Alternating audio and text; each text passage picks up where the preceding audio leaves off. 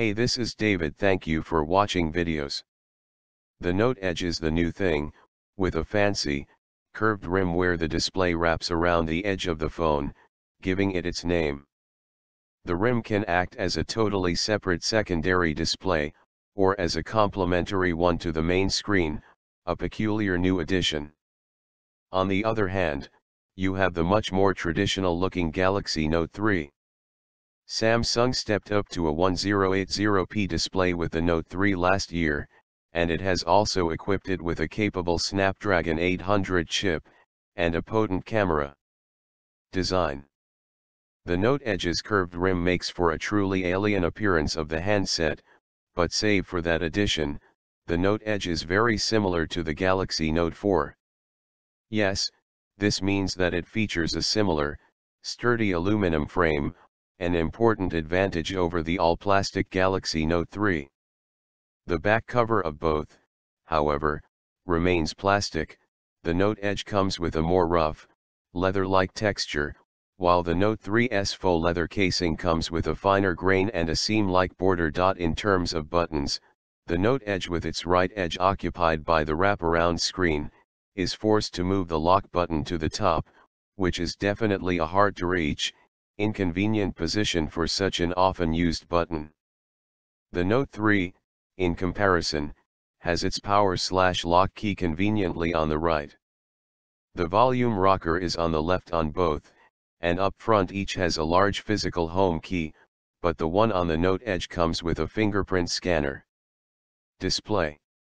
The Samsung Galaxy Note Edge comes with a 5.6-inch Super AMOLED display with a resolution of 1440 x 2560 pixels, Quad HD, with an additional 160 pixel wide section for the Edge.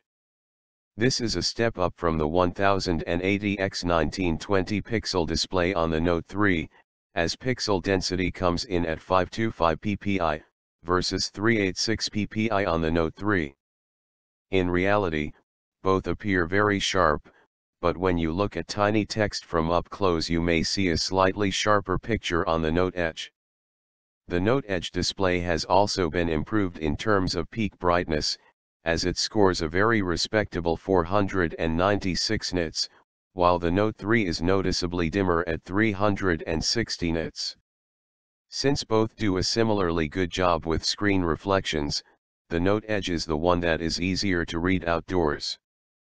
At night, you can also reduce screen brightness all the way down to 1 nit on the Note Edge, so that the screen does not tire your eyes with excessive glow, while the Note 3 can go to a still very good, but not on PAR 4.6 nits. Interface and functionality. The Galaxy Note Edge and Note 3 both run on Android 4.4 KitKat with Samsung's TouchWiz custom user interface on top. We've seen TouchWiz evolve to a brighter, less cluttered version in the Note 4, and in the Note Edge the same idea perseveres, but the interface is further transformed, subordinated to the secondary Edge screen. All controls for Samsung first-party apps have been moved to the rim on the Note Edge. Playing and pausing music for instance happens here, and the change is as profound as to have the static row of icons in the home screen removed from the main screen. It makes sense, after all, you have a panel with even more 7, to be exact, shortcuts on the curved rim. Then, the rim is also used as a ticker display for all sorts of notifications. The Note 3, on the other hand, features an older version of TouchWiz that is similar in terms of functionality, but comes with darker visuals, a more cartoony style and lesser choice of wallpapers. Basic functionality is well covered on both. The two have a built-in keyboard with a fifth row for the numbers, and while buttons are a bit on the small side, they are nicely spaced, making for a fast and convenient typing experience. Processor and memory. The Galaxy Note Edge comes with the latest and most powerful Qualcomm SoC, the Snapdragon 805. There is also an Exynos 5433 octa-core version for select markets, while last year's Note 3 features the Snapdragon 800. Both are 32-bit, quad-core chips, that do a fine job handling Android mostly smoothly in daily use, but the slight, ever-present touch-whiz lag is still noticeable. If we had to dig in more detail, though, you can notice a difference in speed in favor of the Galaxy Note 4. Looking at pure specifications, the Snapdragon 805 sports 4 Crite 450 CPU cores clocked at up to 2.7 GHz, while the 800's 4 cores are of the older, Crite 400 generation, clocked at up to 2.3 GHz. Both chips are built on a 28nm HPM process, and both also come with 3 GB of RAM. In terms of connectivity, you have 4G LTE on both devices, with theoretical peaks of up to 300 Mbps for downloads on the Note Edge, Category 6, and 150 Mbps on the Note 3, Category 4. Other connectivity options include Bluetooth 4.1 on the Note 4 versus 4.0 on the Note 3, dual-channel Wi-Fi on both, GPS, and NFC. Both devices also have an infrared beamer with a companion app that you can use to remotely control electronics like your TV or AC.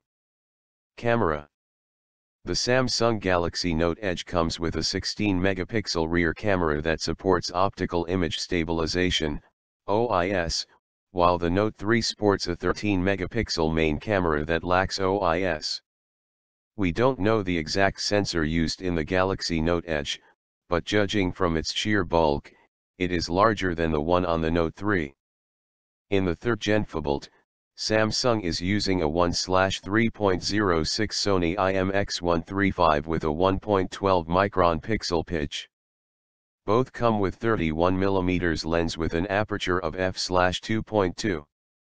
Indoors, the Note Edge has a wider lead, as it still manages to capture color accurately and detail remains fairly sharp, with little noise.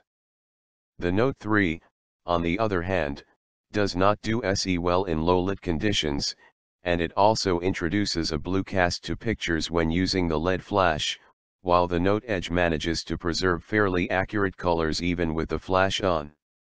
The Note Edge also moves to a 3.7-megapixel front camera, up from a 2-megapixel selfie shooter on the Note 3, and it does indeed capture more detailed and pleasing selfies.